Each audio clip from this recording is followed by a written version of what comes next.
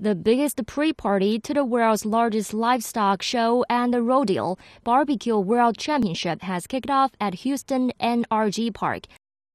Even though some of the white tents which scattered around the park are invitation only, visitors can enjoy the public venues where everyone can receive a complimentary chopped beef sandwich plate. Meanwhile, this is also a contest. As the world's biggest barbecue contest, the three-day event attracts more than 350 top cook teams led by barbecue aficionados to compete in this traditional Texas cook-off.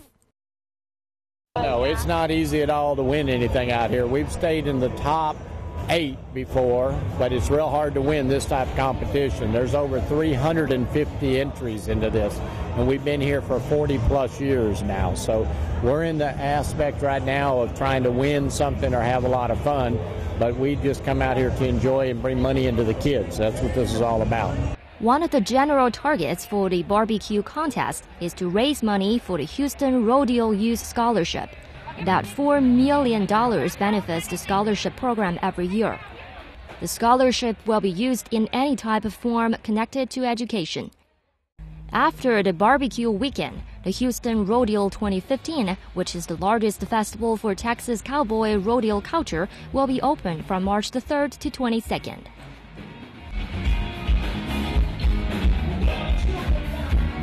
Besides the barbecue contest, there are carnivals, parade, and all kinds of celebrations going on before the Houston Rodeo kicks off.